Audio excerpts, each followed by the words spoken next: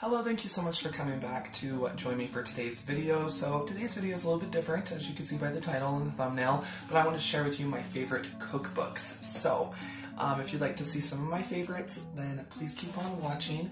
Just so you know, I do upload a daily video here on this channel all about budget food. So it can be a recipe, it can be a taste test, a little shopping haul, or a random like today. It really does depend on the day of the week. So make sure you do subscribe. Hit that notification bell, bookmark the page, so that way you can come on back and watch whenever you would like to. I would have to imagine if you love cooking, if you love food, then there's probably quite a few of you out there that actually collect cookbooks like I do. This isn't all my cookbooks, but these are some of my favorite cookbooks, and a lot of them are older cookbooks. So I want to go ahead and start with, these are probably my all-time favorite. These are the Campbell's cookbooks, so Campbell's soup cookbooks. So these are from the 60s and 70s, and I absolutely love these. So I don't know, I love the illustrations, I love the photos. Super, super nice. I like looking back how things were back in the day, I guess, and it's really, really cool. But yeah, they got really cute illustrations and photos. Just, yeah, they're awesome. But I don't cook from cookbooks very often. A lot of times I'm throwing stuff together or it's already pre-packaged food items, but there are some awesome things in here. For example, there is this Frank potato pie. So all these obviously, well, most of them have some kind of Campbell's soup, but like this is like a hot dog and potato casserole. Like, just really, really cool. They also have like spoon bread recipes in here. They have desserts, Frank and bean sandwiches, so basically baked beans and hot dogs on toast.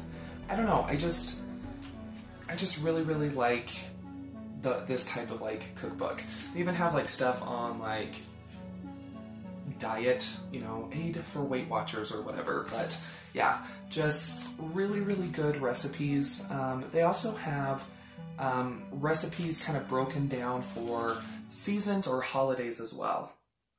But yeah, really, really good recipe books. If you can find these at like discount stores or secondhand shops, definitely pick them up.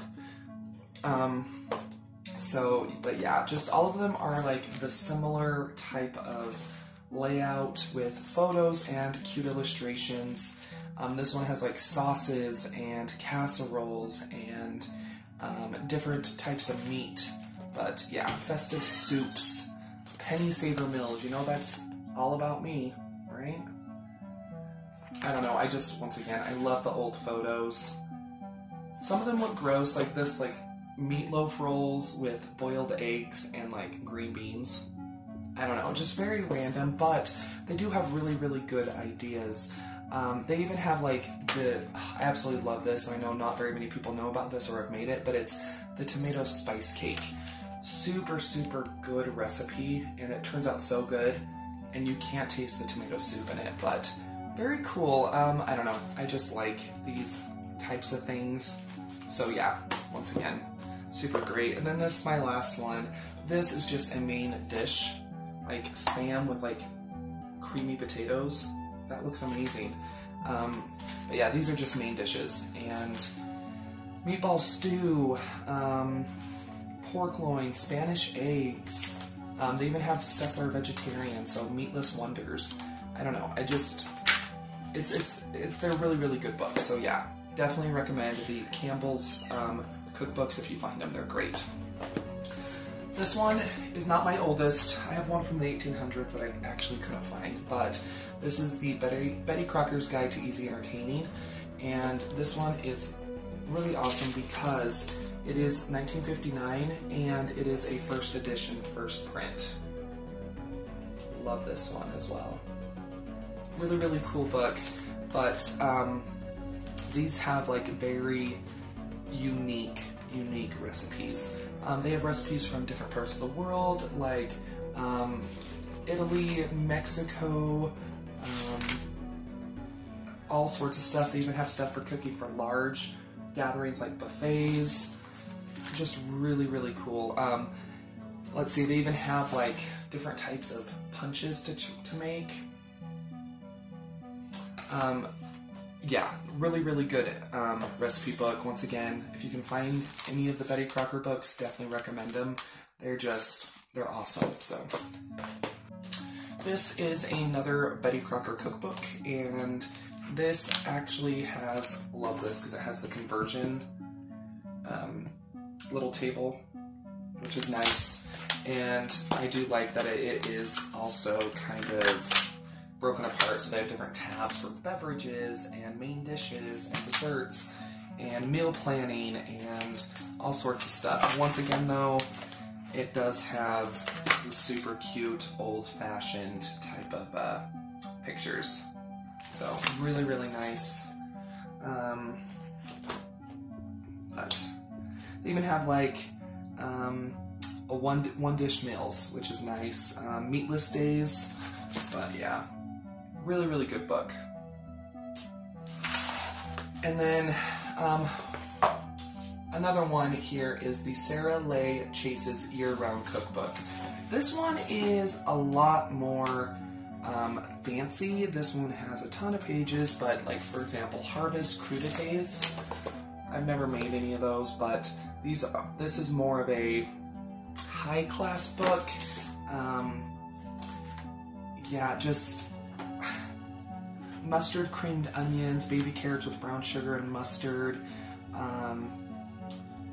Yeah, smoked salmon with ginger butter, so it even helps you make the ginger butter. Curled spinach crepes with smoked salmon and cream cheese. So this is more of like if I was throwing like a fancy dinner or something like that, then I would pull out this cookbook. But really, really, really good cookbook. Grapefruit curd tarts.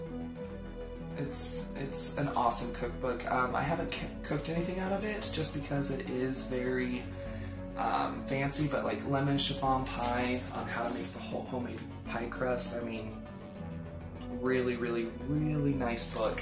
I do have, like I said, I do have a really, really old book where they show you and teach you how to like prepare squab, which is pigeon. Meats and stuff that we don't eat anymore. It's from the late 1800s or early 1900s. I also have an old Amish cookbook. I love cookbooks. I love going to secondhand stores and finding cookbooks. They're way more affordable and they're unique.